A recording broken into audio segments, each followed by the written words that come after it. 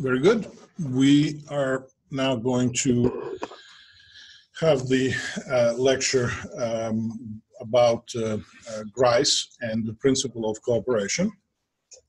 So I am now going to share the PowerPoint. There it is. All right, so let me make this big so we can actually see it properly.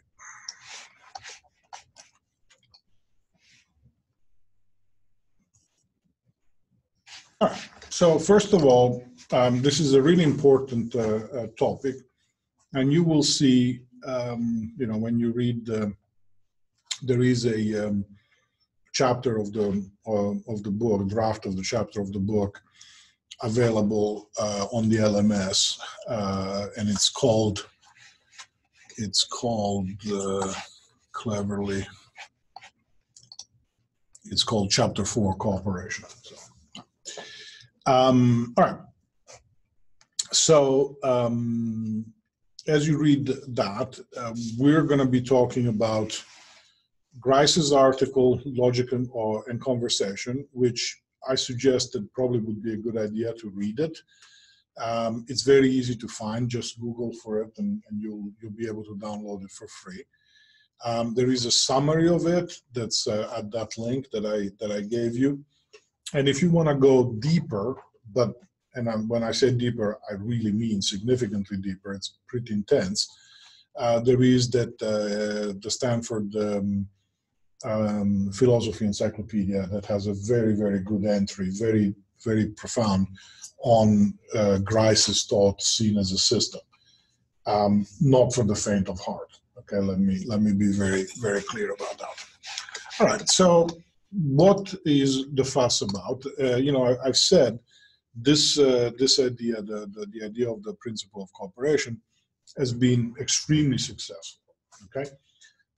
We're talking about tens of thousands of citations of, an enormous literature that has been born. And by and large, every single linguist or philosopher that works on issues that have to do with language and that kind of stuff, communication, agrees that something along the lines of what Grice says is correct. Then the question becomes, let's be more specific than that, and then you start having criticism and discussion.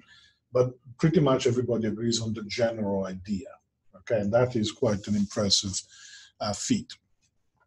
So what is this general idea? General idea is that when you are talking to someone, right, in a conversation type situation, you should contribute to the conversation in a very specific way, and that's what he says here, as required by the accepted purpose of the talk exchange in which you're engaged. Okay, so, and that's a very complicated formulation. It's not clear, but once you understand exactly what he's saying, it actually becomes fairly clear. And so I've paraphrased it there to make it clear. So in other words, if you are having a conversation and you want to achieve a certain goal with that conversation, whatever your goal might be, right? The best way to do it is to talk in the direction of what the conversation expects. In other words, don't buck the situation, right? Just go with the flow of what the situation is, right? Now, again, this may still appear not entirely clear, but here, these 4 rules, which Grice calls maxims following Kant. It's an inside joke. Kant had nothing to say about this, but he had 4 big principles, and so Grice says, me too. And so basically, he said, okay, so assume that you're having a conversation. If somebody asks you something, for example, answer to the point, speak to the point, okay? Don't start talking about something else. If you do that, it's not going to go well, right? People are going to misunderstand you, and they're not going to understand what you're trying to do, that sort of thing. Same thing, tell the truth. The example that I always use is, suppose that I walk into a coffee house or a donut shop and I say, can I have a cup of coffee? But I really want tea, right? So I want tea, but instead of telling the truth, I lie and I say, I would like coffee. Will I be happy at the end of this exchange? No, because I'll get coffee rather, and I wanted tea, right? Okay, or if you say, I want to buy a donut, you walk into a donut shop and you say, can I have a cinnamon roll? That's not going to go well for you who wanted to eat the donut, right? So lying in that situation is just stupid, right? It doesn't get you what you want. Now, of course, in other situations, lying is the clever thing to do, okay? But that's different.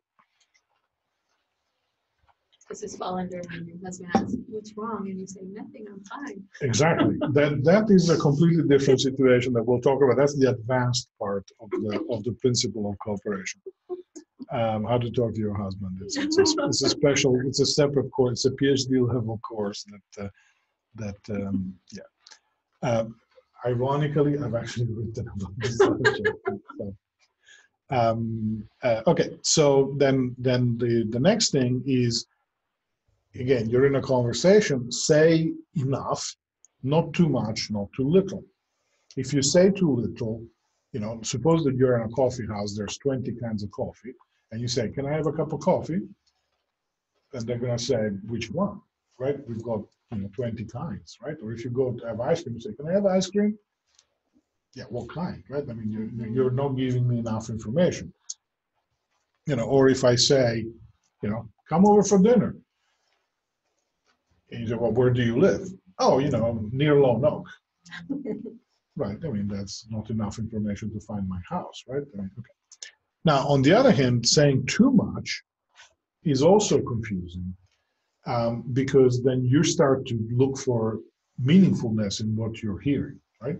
So suppose that, I said to you, come to my house. I live near Lone Oak, and I started giving you like an extremely detailed description of the road that I live on, the street that I live on, and the neighbors, and you'd be like, what's going on here, right? Why is he telling me about the neighbors? Maybe he doesn't really want me to come over because he's now telling me that there's a crazy neighbor with the dog that barks all the time, and so I'm making this up, by the way. All right, okay. So saying too much is again, or suppose that you ask your husband to take something to the dry cleaner, right?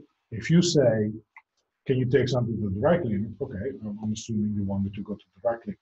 But if you say, now I have this dress here that needs to go to the dry cleaner. Now, mind you, I mean the dry cleaner that we usually go to on Wesley Avenue in Greenville, and now be sure that when you leave it, it's like, okay, wait a second, why this much detail, right? Why am I getting all this information? I've been to the dry cleaner 1,000 times before, right? So if you're giving me all this extra information, there's going to be a reason for the information to be there, right? And I can't figure out what the reason might be. Yeah. And then the maximum manner is self-explanatory. Be clear, be orderly, be idiomatic, right? Speak in a way that is expected, right? If I say, I bought ice cream. I bought carrots and then I went to the store, right? You're like, wait, that's weird, right? First you go to the store, then you buy the carrots, right? Why are you telling it to me in a different way, right? Again, we try to interpret this fact, right? So that's the principle of cooperation in the form of the maxims. Okay.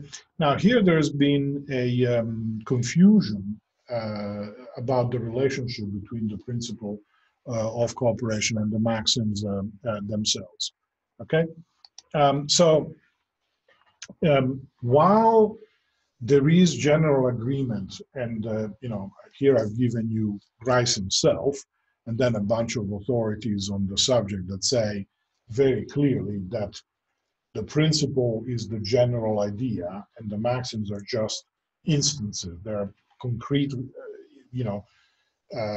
happenings of the principle, right? So you've got the principle, is your guiding light, and then you have specific cases of the principle that are the maxims. Some people have misunderstood this, despite, as I say, the fact that it's very clear what Grice meant and what everybody agrees. Some people have misunderstood this, and they think that somehow you can violate a maxim but be in abeyance of the principle, right? But that doesn't make any sense, okay? Because think about it for a second. Let's say that I have a principle which is do no harm, right? That's a reasonable principle, right? Especially if you look like a doctor, right? And then it says, okay, so that's your principle, and then you have a maxim: do not kill people, do not cut off people's limbs for no reason, do not stab them for no reason, don't remove organs randomly, right? Okay, these are all things that fall under do no harm, right? Now, let's say that I said to you, bummer, yesterday I got distracted and I took off somebody's lungs by mistake, but I was really not doing harm. See, it makes no sense, right? I mean, you cannot say, well, but I didn't kill them, I just removed one of their lungs. Well, you still did harm, right? I mean, the fact that you didn't kill them or you didn't stab them, good for you. I'm saying that's a good thing, right?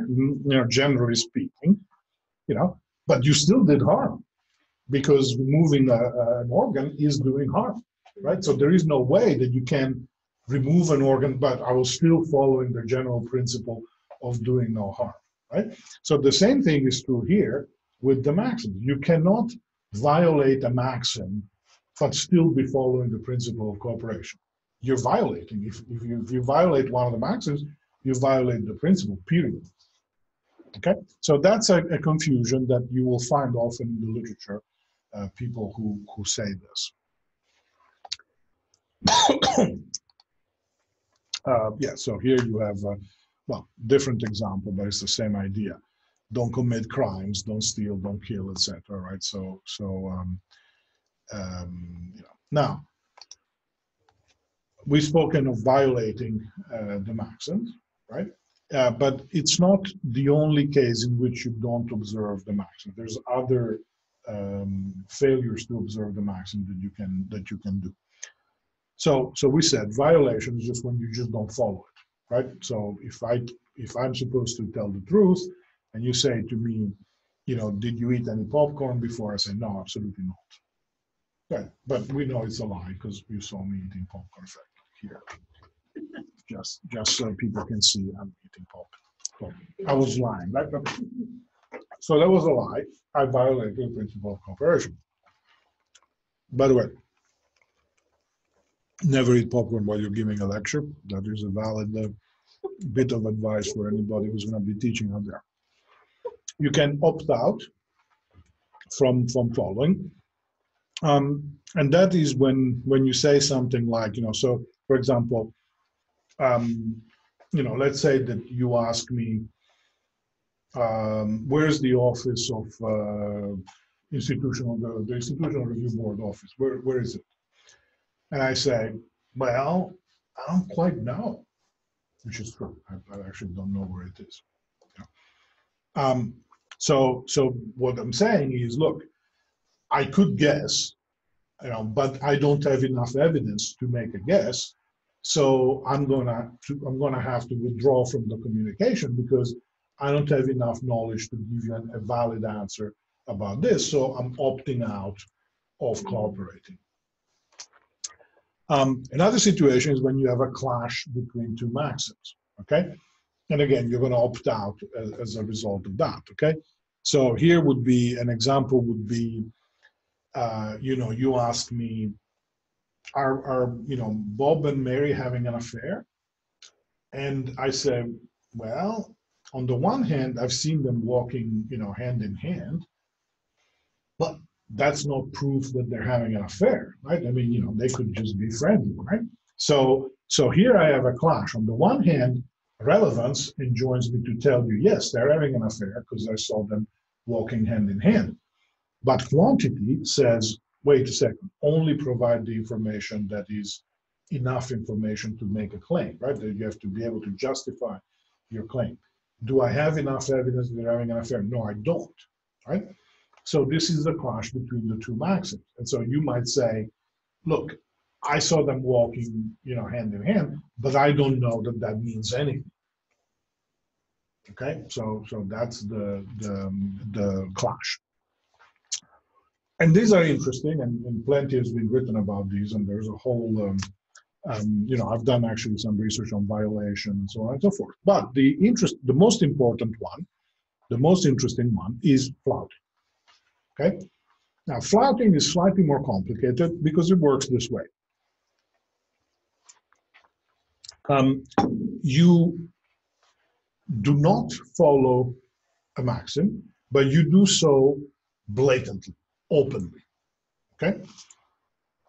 And so as a result, I cause you, by openly violating the maxim, I cause you to start looking for a reason for doing so. Okay? So let me give you an example. Suppose that you say to me, you know that class starts at 5, right? So you come in and you say, what time is it? Mm-hmm. Okay? And I say to you, class hasn't started, right? Now, on the face of it, I just refuse to answer your question, right? Your question was, what time is it, right? So I should have said 4:38, 5:15, midnight, whatever, right? I mean, the answer should have been a time, right? Instead of answering with a time or saying, I don't know, because I don't have a watch, right? These would have been relevant answers. Instead, here I am talking about class, right? So it's a blatant violation, right? Because if I wanted to lie to you, let's say that I'm, for secret reasons that we don't know what they are, I want you not to know the time, right? So what would I have done? I would have said, it's 2:50. And you go, oh, all right, okay, great. I'll come back later. Right? Okay, so, right? But instead, and then you would have never known that I violated the principle of cooperation, right? You would have said, oh, it's 2:50, blah, blah, blah, walk away, right? Because you would have never guessed because it wasn't obvious, right? Now, however, here I say something that obviously shows that I'm not following the principle of cooperation. So at this point, you reason, why is he saying something that obviously isn't following the principle of cooperation, right? Because if he had wanted to hide it, he would have not made it obvious. But here it's obvious. Anyone can see that he's not following the principle of cooperation. Therefore, he must have a reason for not following the principle of cooperation. What might that reason be, right? Well, here you reason and you say, I know that class starts at 5.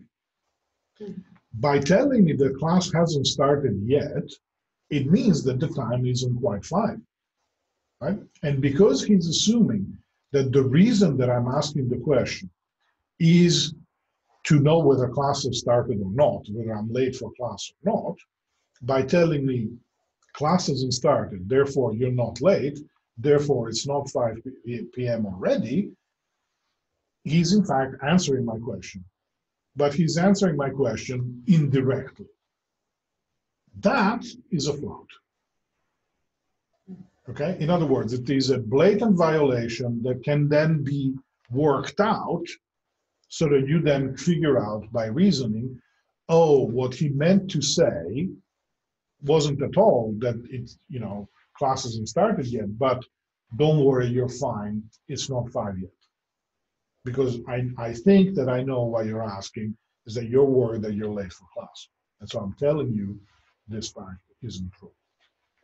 Okay, so that's a flout. Now, as I said, it's the most interesting form because you get these chain of reasoning that are called implicatures. Okay, and so that's one of the ways that you derive implicatures is through flouts. Okay, the other way is through following the principle of cooperation. Okay, so that's the interesting thing is the principle of cooperation generates implicatures either by following it or by flouting it. Okay, not by violating it, by the way. If you violate, what you get is something different. You know, it's like you're going to get implicatures because you're pretending to be cooperative, but the implicatures will be fake. Okay, so for example, let's say, okay, that the two of us, for reasons that we don't know what they are and we don't care what they are, we want her to think that it's already past 5, right? So door opens, what time is it? And we say, well, class started a long time ago, right? That's not true, in fact. Class hasn't started yet. But she doesn't know it, right? And because it's not blatant that it's not true, right? I mean, it's blatant in the sense that, okay, bad example. And we say, it's 5:30, right? Now, she has absolutely no way of knowing that that's not true. Let's assume that there are no watches anywhere else, et cetera, right? You have to work with me on this example. Then she's going to believe that, you know, the class is already started, right? And, you know, then, so if I just violate, what you think is, well, he's being truthful, and therefore I draw the conclusion that that it is 5:30 p.m. That is a fake conclusion, okay? Because I misled you by lying to you, right? But you don't know that. To you, communication has taken place perfectly fine, and you walk around happy as a clam, thinking it's 5:30 p.m. Right? Unbeknownst to you, it's not. So gullible. Right? Well, yeah. I mean, you know, in my example, yes, you are. You just believe me. You know, and then again, in the example, I want to lie to you about the time. What's wrong with me in my example? I don't know. But I mean, my point is, when you violate, you don't get special implicatures. You get the regular implicatures. If you haven't violated, is the same implicatures. Only they're fake.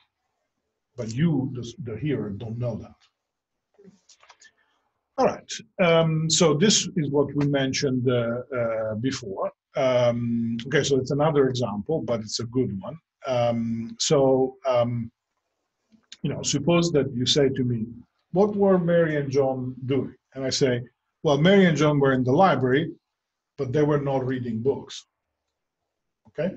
Now, what's the assumption that you make that Mary and John were doing in the library? Kissing. Kissing, for example, right? Yes, I mean, but interestingly enough, something having to do with sex. Okay, now what we know about libraries and the fact they're public places and so on probably rules out much more than kissing, right?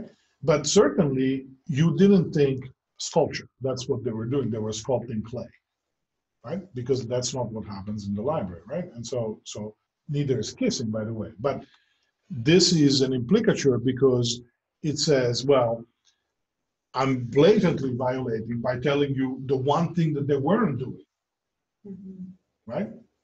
I mean, but they also were not cooking pasta or composing sonnets or, you know, learning to paraglide or, you know, playing a football game and so on and so forth, right? I mean, the set of things that Mary and John were not doing in the library is literally infinite, okay?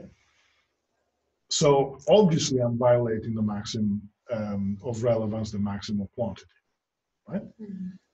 But then I must mean something else, and so they must have been doing something that I don't want to talk about. What is the one thing that we don't talk about in our society? Well, many things, but the salient one, the funny one, is sex, right? Therefore, it must be related to sex. And as we said a minute ago, probably kissing, certainly not much more than kissing. You know, if they were having an orgy, that'd be weird, because it'd be like, wow, in the library, yes. Crazy. Those librarians. Oh, don't tell Sarah Northern I said that. Okay, so this I also said before, you know, you can also get implicatures without flouting when you just are following the principle of cooperation. There's an example there, you know, you say to somebody, where's the closest gas station? They say, oh, just around the corner. The assumption is that the gas station is open. if you went there and you found that the gas station was closed, you would have every right to be mad, right? Because you say, well, you idiot. I didn't want to know in general. I wanted to get gas, right? That's why people ask where the gas station is, right? Or yeah, it's around the corner. It's been closed for 5 years, right? That doesn't help me, right? So you assume that that there is, that the gas station is open, is an implicature that you draw from the assumption that the person is being cooperative. Okay. Now here at the bottom, you see I have a note here that's a little mysterious because we haven't talked about what those two are yet, and so that's the next thing that we're gonna do. And I've got another slide that talks about that. So let me find it if I can find it. Here it is. So it turns out that Grice is really sort of using cooperate in two meanings at the same time. Okay, and then that's a little bit confusing. And several people have talked about this, including myself. I wrote an article about this a long time ago. So there is a literature that explains this in more detail. If you're interested, I can send you the articles. But so the point is this. Imagine an example where you are in a train station in London, right? And you want to know, you have to go to Glasgow, right? And so you ask somebody, when does the train for Glasgow leave, right? And the person says 10:30, right? So you're all right, okay, good, so that's what I need to know.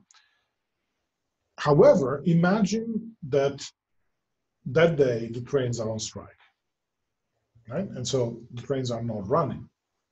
But the timetable says that the train leaves at 10:30, right? So then the speaker B there, in the first case, is being helpful at the locutionary level, that is at the language level. He's answering your question.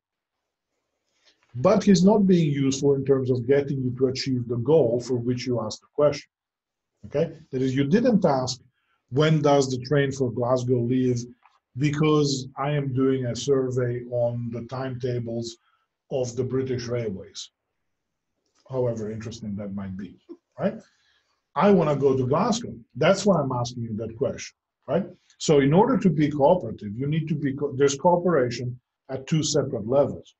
On the one level, you cooperate in terms of like getting the conversation to keep going, right? Where you meet the conversational goals of the speaker. You ask me a question, I give you an answer, right? But at the other level, there is cooperation on your extra-linguistic goals, right? The goals that you have that don't have to do with language, where you want to get to Glasgow, right? But if the trains are on strike, answering your question is pointless. So a really cooperative answer is to say, forget the train, you really need to get yourself an Uber or walk or something, right? Probably not walk, it's a long distance. Okay, rent a car. Okay, so that's the difference there between the two things, right? So and Grice never really distinguishes between these two levels of cooperation, whereas many people, as I said, including myself, actually have done so, right? So we know that there is cooperation at the linguistic level, and then there is cooperation at the extra-linguistic level, where people are trying to achieve goals that don't have particularly to do with language at all, okay? But they have to do with like getting to Glasgow, for example, okay? All right, so as I was saying here, the problem here is that when you say, where's the closest gas station, it's just around the corner, you are cooperative. You can be cooperative at two levels. If you are a cartographer who's doing a survey of the location of gas stations, all they need to know is the location. Or if you're going to the gas station to meet a friend, okay, you don't care whether it's working or not working, whether they're out of gas or not, whether they stopped working 5 years ago.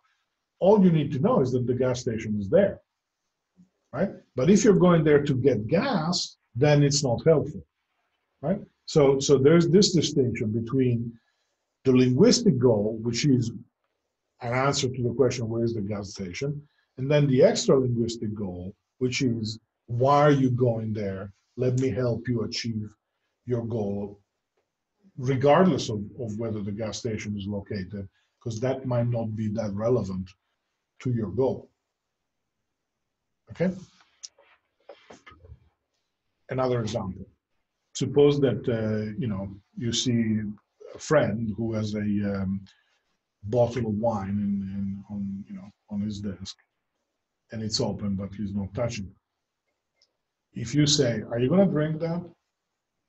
the friend can say, "No, I'm just leaving it there," or can say, "Would you like it?" Right? So in the first case, he's answering you at the locutionary level. He's saying, "You ask me a question, I'm answering the question. No, I'm not going to drink it." But then the other case is he's saying, "If you ask me about an open bottle of wine, I'm assuming that you want to drink it. So I'm offering it to drink to you," or I'm going to say, "Sorry, no, I'm saving it for a really good friend, like you, who suck." Okay? And that's the end of a friendship. Don't do that if you value the friendship. So that's there is this confusion between the two levels of cooperation. Now, another thing that I wanted to stress in terms of getting implicatures worked out when there is no flout is the scalar implicatures, because and these are like super, people talk about them a lot in the literature. Okay, even though they're kind of a little bit of a marginal area, but they've gotten more press than pretty much anything else in Gricean pragmatics. So there you have a scale that goes from few to all, right? So you can say, I know I've read a few books, I've read some books, I've read many books, I've read most books, and I've read all the books about something, right? Then you see that that's a scale, right? So few means, just a couple, maybe three.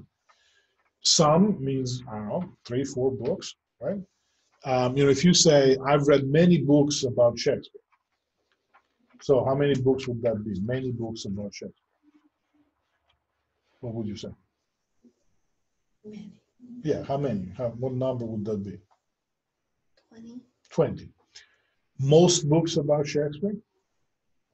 Ooh, hundreds. Mm-hmm. I've read all the books about Shakespeare. That's impossible.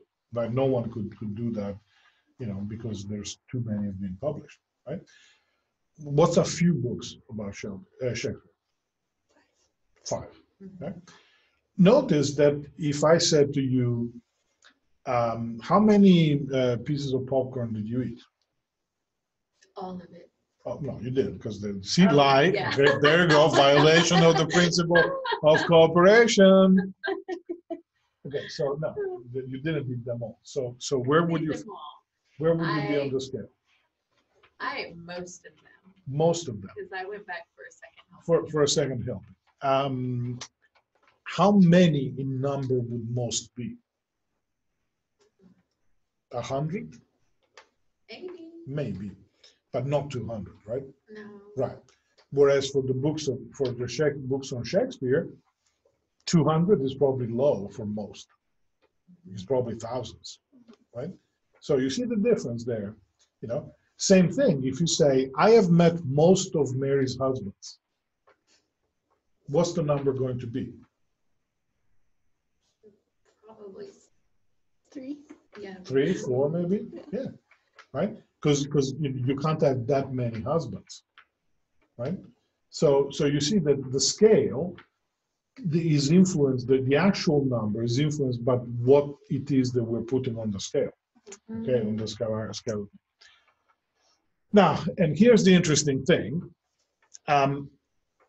If you state any level of the scale, it implies the negation of the things to the right of it.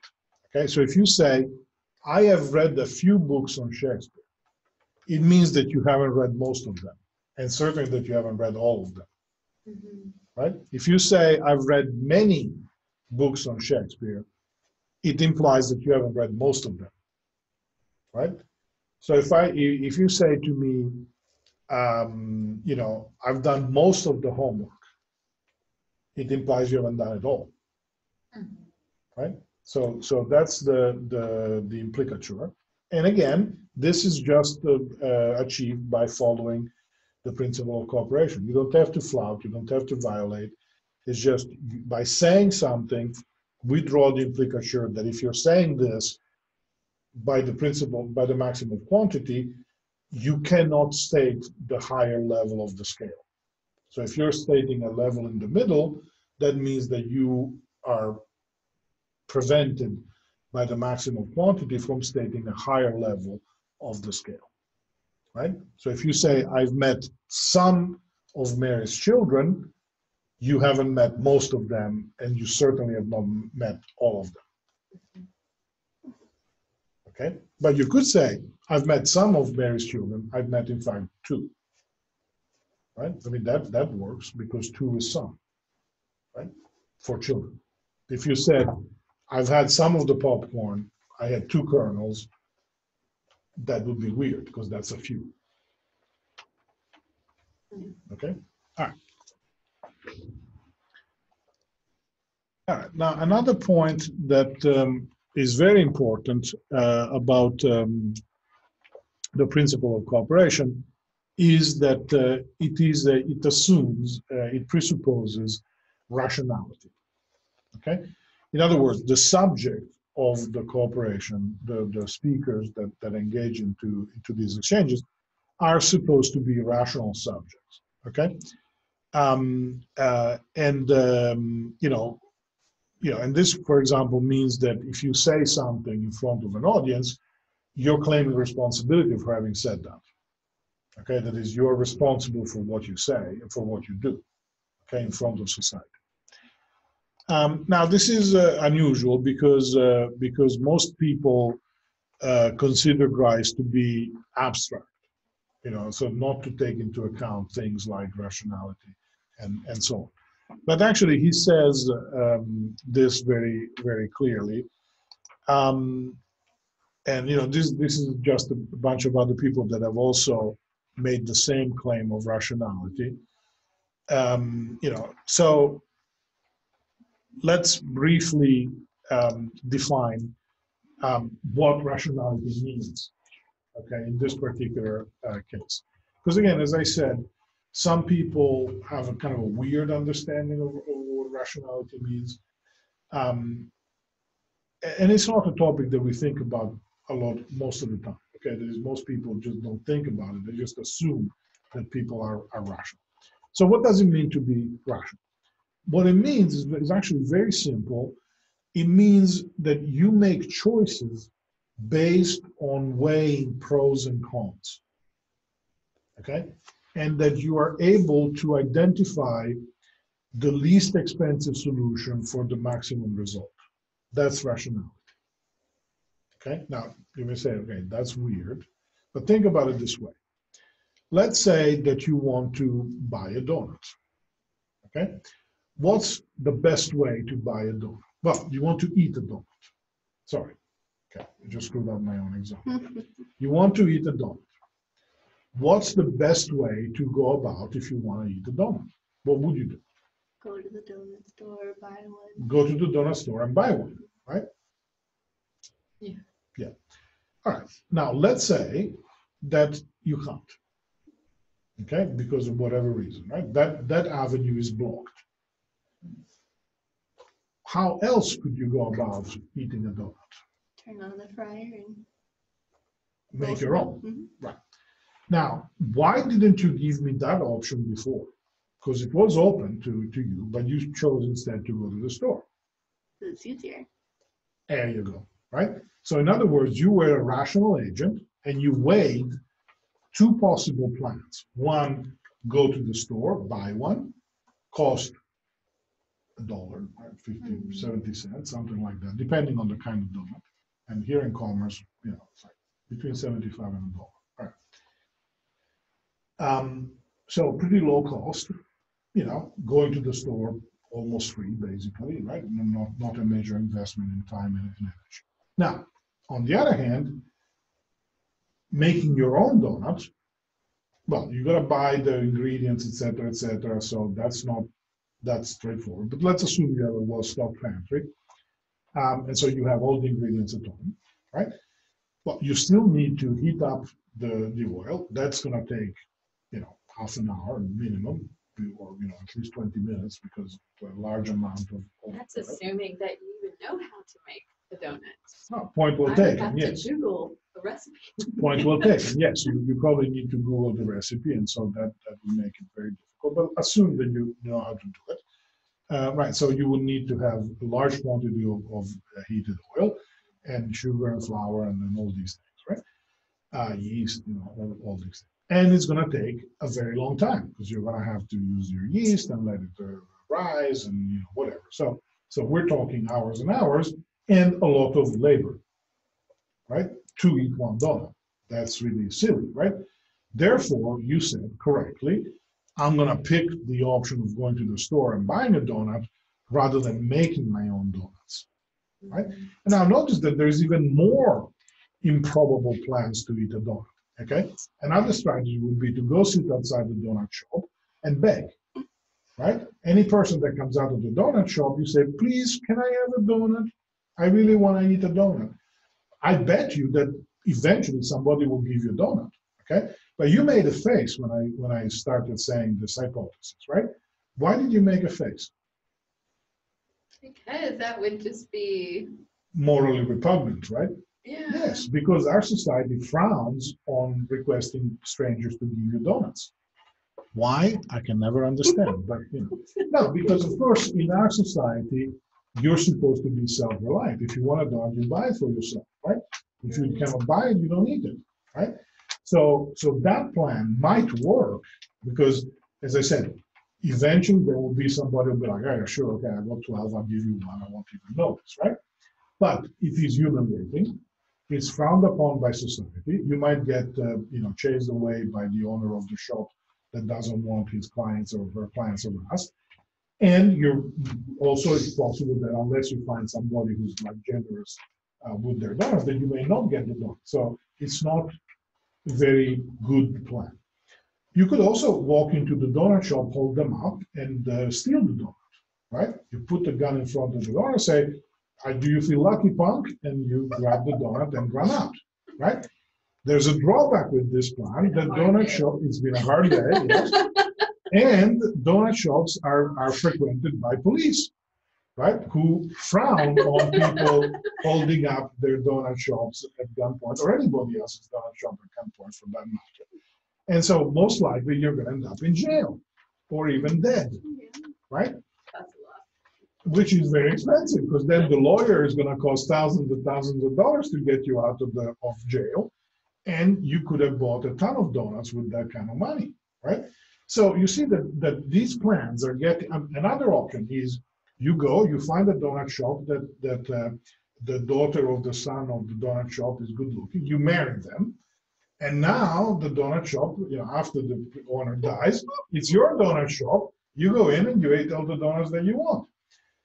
But again, it's not a very straightforward way of getting your donut, right? And you may, have to wait 20 years before you get the donut. Lots of time, effort, and then you're married to a stupid son of the donut shop owner, and so that's not good, right? And you get diabetes. You get diabetes, and if you're already married, you become bigamist, and then you end up in jail. So again, not a good strategy.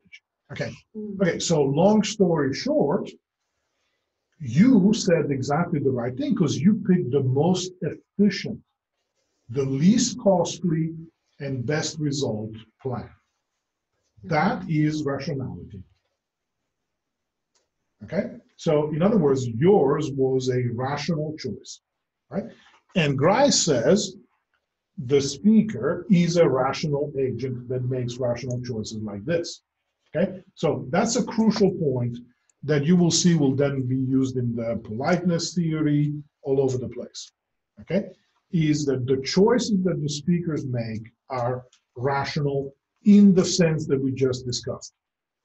So it's also, I think, relevant to individuals too, because this is a true story. The last time I went to go get a donut, I saw someone get ran over by an 18-wheeler. All right. So now that kind of ran donuts for me. I have not been to the store to get another donut, so I might choose fire up the fryer, and Absolutely. that would be rational for To me. you. Absolutely, exactly. That is actually a very good point, because rationality is always relative to a culture, to an individual, right?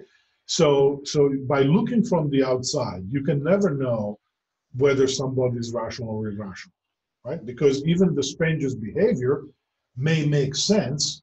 Okay, so imagine you see somebody walking down the street, right? And at some point they start jumping, and then they keep walking again normally. You're like, well, that's irrational behavior, right? Why would you do that? But assume that this person really believes that if you step on a crack, it's gonna, break the back of your mother or relative, or whatever it is, right? Then that's rational behavior, right? If you really believe that if a black cat crosses your path, you're going to have bad luck, it's rational behavior to change your path to avoid crossing the black cat, right? And again, to me, that's cray-cray, right? But to that person, if they're really superstitious, if they really think that that's the thing, that's what it is, right? How many people buy lottery tickets? Have you ever bought a lottery ticket? Have you bought lottery tickets? You have not. I'm sure the students at home have bought lottery tickets. You are more likely to be hit by lightning than to win lottery, right? Therefore, it's irrational to buy a lottery ticket, right? To me, to you, it's perfectly rational, because you say quite logically, if you don't buy a ticket at all, you'll never win the lottery. You have a greater chance than me to win the lottery, right? I say, well, overall, it's impossible. You say, well, it's less impossible if you buy one than if you don't buy one at all. So you see, it's rational. It's rational to you. It's rational to me, because we have different views on what is important in this case. Okay. So very good point. Very well taken. That is, rationality is always relative to a set of beliefs. It can be a culture, can be the belief of the individual, their experiences, etc. Right? If you hate the owner of the donut shop, the one donut shop in the village, you say, screw it, I'm cooking my own donuts, right? And everybody will be like, oh, of course she is, right? Because we all know how you hate the owner of the donut shop. All right. Couple more things. So this we saw, criticism of Grice. Where is it? There it is. All right. So wrapping things up. So as I said, Grice has been super successful, extremely important. Everybody agrees that it's like really important thing. But people have criticized his views on a number of reasons. The one that's come up several times is that basically Grice really sort of ignores the power differential that there might be in a conversation, in a situation. And remember I said that this acontextual claim that people say, well, Grice doesn't care about the context, doesn't care about the situation. I mean, to some extent it's true. Because he was a philosopher. He wasn't interested in sociolinguistics, right? He was interested in philosophy. But then again, it's easy to sort of put it back in. So for example, if I am a worker in a factory and I think that I'm being exploited by the owner of the factory who's not paying me enough, I may, sabotage one of the machines in the factory, and it's a perfectly rational thing to do. From the standpoint of the owner of the factory, it's crazy, because now the machine is broken. I'm no longer producing widgets or whatever it is that I was producing. Therefore, I'm going to fire the workers, and you're out of a job, right? Yeah, but I felt I was being exploited. Okay, so there's a power differential there. I cannot go to you and say, hey, I think you should pay me more, right? Because then you'll fire me, right? So therefore, what I do is I do this other thing where I shift the power differential in a different direction, right? So as I said, you can incorporate issues of power and social relations. So for example, if I say it's hot in here, right? If you're like a student, you say, well, yeah, it's pretty hot in here. But let's say that you were my butler, right? Well, then it's hot in here is an order. You go and open the window. Good luck here. We don't have, our windows don't open. Okay, but assume that we are in downtown alley and alley, yes. All right, so that's another thing. But again, it's easy to fix that. All you need to do is incorporate social considerations into the reasoning that the subjects do. Now, there's a different claim was that the principle of cooperation was not psychologically realistic. Okay. Now, this one is a bit more complicated to explain, but in a nutshell, and without getting into the technical stuff. So, some psycholinguists said, let's take Grice's ideas and let's derive a prediction on processing time. Okay. And so they said, if you have a statement that's just literal, right? So if I say the popcorn is salty, right? It's going to take you X amount of time to process it because you have to process these words in your head, right? Now, if I then imply something through an implicature, saying the popcorn is salty, therefore you shouldn't eat it because I know that you have high blood pressure. Therefore, if I tell you the popcorn is salty, that means don't eat the popcorn because it's bad for you. Okay? See, medical advice too. This class is just like you're learning all the time. So then they said, whatever time it took you to process the popcorn is salty, you're going to have to process a little bit more for the implicature, don't eat it because you have high blood pressure, right? So then the standard pragmatic model was the psycholinguists operationalizing Grice. Grice never said anything about processing time. He's a philosopher, could care less about processing time, right? But the psycholinguist said, we expect an implicature to take longer to process than just the literal meaning of a statement, right? So then they went and measured it, and they found, much to everybody's surprise, that some implicatures were processed faster than the literal statement, right? So they said, Grice is wrong, right? And they came up with this idea of direct access.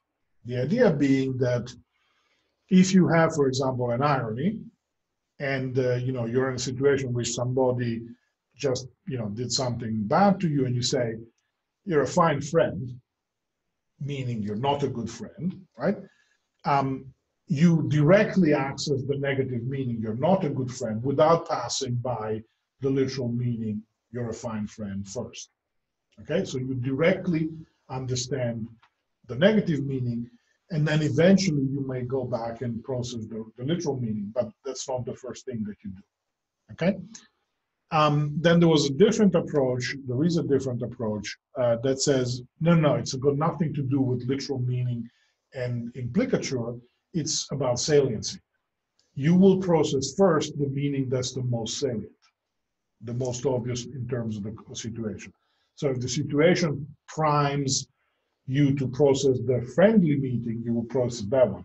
If the situation primes you to process the other meaning, the not good friend, you will process that one first. So it's about saliency. It's not about literal versus non-literal. Okay. The discussion is still ongoing, and we're not going to get into it. But this was a discussion there.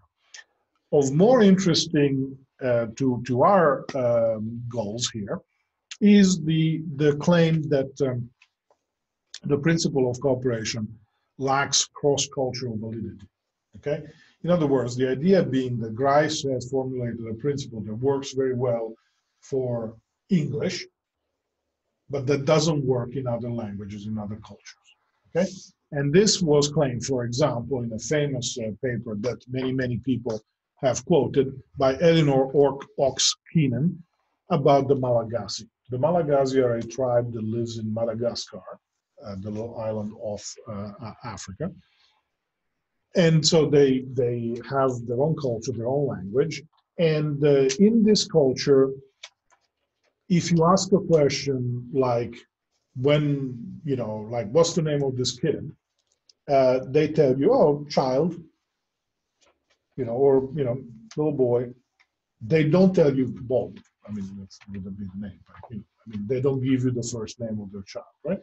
Why? Because information is valuable, and you don't want to waste it on anybody, on a random person that asks you for something.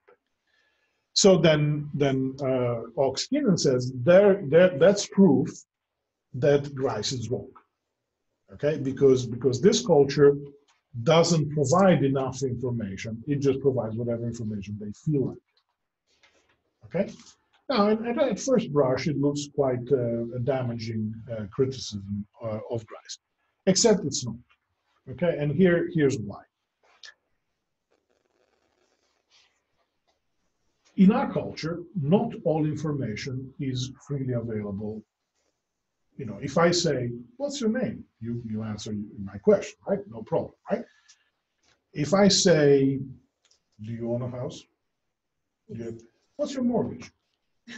You see, she laughed, right? If you cannot see. Why? Because that's not freely available information, right? It's in fact extremely rude to ask somebody a direct question like that.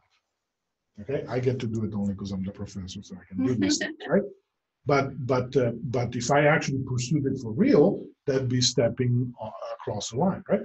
So there is information like that is not freely available.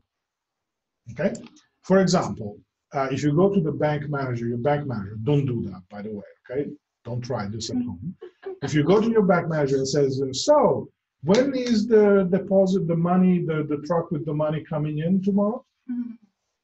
Guess what? They're not going to give you the answer. In fact, guess what? They're going to call the police. You know, the State Department doesn't reveal when high-ranking officials travel to Afghanistan or Baghdad, whatever, right? Why? That's valuable information, right? So we give out freely, as Grice predicts, only the information that's considered free goods, right? But if the information is too valuable, we don't give it out at all, okay? Much like the Malagasy, right? Except that the Malagasy have a threshold of the value of information that's much lower than ours, right? Where you're like, oh, I'm not going to tell you the name of my son because why should you know? What's it to you? And like you saying, my mortgage, what's it to you, right? You know, it's the same principle, except the threshold is in a different position, right? So in fact, it turns out Eleanor Ox-Keenan hasn't proven anything about Grice. It's just that different cultures set the threshold of what is valuable information differently. Okay? But as I said, people have criticized Grice for these reasons, and also in a completely different direction, saying, yeah, kind of we agree with the idea of the principle of cooperation, but we can improve it. Okay? So you can do this in two different directions. One is adding maxims, and the other one is taking away maxims, subtracting maxims, right? So among people who have added maxims is John Searle, who added the maximum of idiomaticity to the manner. You know, basically speak idiomatically. If there is an idiomatic way of saying something, use that way, not another one, right? So if there is the word die, why would you say cause to become not alive? Right? There has to be a reason to not speak it idiomatically, right? If I say, John hit the ball with his foot with great effort. Was it a good kick? Probably not, right? Otherwise I would have said John kicked the ball, right? If I say, Mary produced a series of sounds that closely matched the score of a song, is it a good singing? Probably not, right? Because otherwise I would have said she sang the song, right? So that's the idiomaticity thing. Leach has a maxim of politeness. I actually introduced a maxim of appropriateness. We don't need to go into why that was the case. Davidson, who's a philosopher, has a principle of charity, which basically says assume that the other speaker makes sense, and try to maximize agreement between you and the other speaker. And then on the other side, completely different approach is the opposite approach, which is to try to reduce the number of maxims. Okay, and here there's been Levinson, who says let's take it down to 3 maxims. Larry Horn, who said let's take it down to 2 maxims. And then of course the winners of the game, the relevance theory people, who say 1 maxim is enough. The principle of relevance. We only need relevance. Everything else is unnecessary. Okay. I have my doubts about that one, but that's their claim. Now, notice one thing, that the idea of having the fewer number of maxims is better from the standpoint of theory. Okay, because you want your theory to be as simple as possible. That's what Occam's razor says, right? Is make things, only what you need, no more, right? And so theoretically, Occam's razor is super important, right? So if you can explain everything with 3 maxims rather than 4, then your theory is better. So in principle, having only 1 maxim is the best, in principle, okay? Right, so then we don't have time to look at all of them, but we'll look very briefly about relevance theory, and then that's it. Now, relevance theory has been very successful, and it is, in some ways, the winner of the pragmatics war over Grice. Okay, that is, they are the theory of pragmatics that's had the most success. Was presented in the 1986 book. And basically, the big assumption, the main point is that when you communicate something, you also communicate at the same time the assumption, the presumption of the optimal relevance of whatever it is that you communicate. Okay? So in other words, by saying something, you're also saying at the same time, and by the way, what I just told you is optimally relevant. Okay? What does optimally relevant mean? You have it there. It's the 2 conditions. A, it's relevant because the contextual effects are large. In other words, it gives you a lot of information, or the information is super important. And the effort that you needed to expend to acquire that information is small. Okay? So suppose that you see, we're in the street, we're walking down the street, right? And you see a car that's about to hit us. What would you say? Watch out, right? It's very short, 2 words, 2 syllables, right? That's as short as it gets. Hey would be, but then hey can mean all sorts of things, whereas watch out says danger, right? And it's maximally relevant. Losing your life seems like super important thing to know, right? You're about to die. That's, yeah, I'd like to know. In case, by the way, if you know that I'm about to die, yeah, let me know, right? So it meets the optimal relevance criteria. It required very little effort to acquire, 2 syllables. That's very little. And it's maximally relevant. I'm about to be hit by a car, so I should know it and move out of the way, right? So that is a good example of how the maximum relevance works. Now, if you want to be picky, and if you read the chapter, I show how this reintroduces duality inside the maxim, the principle of relevance. So it's not really 1, it's at least 2 principles going, but let's not get picky. And I don't want to irritate the relevance theory people. Some of my best friends are relevance theorists. The one last thing that I want to say about relevance theory is that because of this definition, it introduces the idea that there's weak and strong inferences, right? So in other words, that implication is a matter of degree. So if you state something, you strongly implicate that you believe that, right? So if I say, there's a car about to hit you, it means I strongly believe that to be true. But then I can also say, you know, I saw Mary and John in the library and they were not reading books. I weakly imply that they were having sex or doing something sexual, right? And then I may be hinting at something, and that is going to be a very, very weak implication, right? So the idea being that there is a continuum of strength of implication from the strongest thing, which is an overt statement, to the weakest thing, which is like a vague hint that something is the case, right? All right, so that concludes our discussion of the principle of cooperation, Grice's contribution to pragmatics. So in a nutshell, what do we need to remember about this? The principle of cooperation basically contribute to the conversation in the direction that the conversation says. 4 maxims, right? The fact that cooperation can be both linguistic and extra-linguistic. The fact that the principle of cooperation can generate implicatures through being followed and through being violated blatantly through a flout, therefore. Scalar implicatures, right, which is when you're following the principle of cooperation, but there is a scale there. And then, you know, that it's been criticized, but the criticisms haven't really damaged it too much because, you know, you can basically work your way out of them.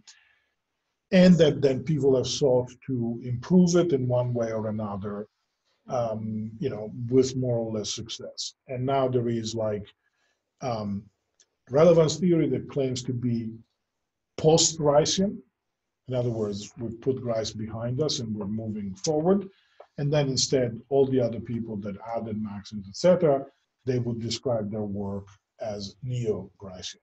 That is, we're still following Grice's idea. We're just improving them. Okay, so and that's where the field is at. Okay, this is and by the way, just in case you're curious, I do work in neo-Gricean pragmatics. That's my thing. Okay, all right. So this concludes the lecture. If you have questions from those of you at home, shoot an email, and we will answer it next week, or I will answer you in the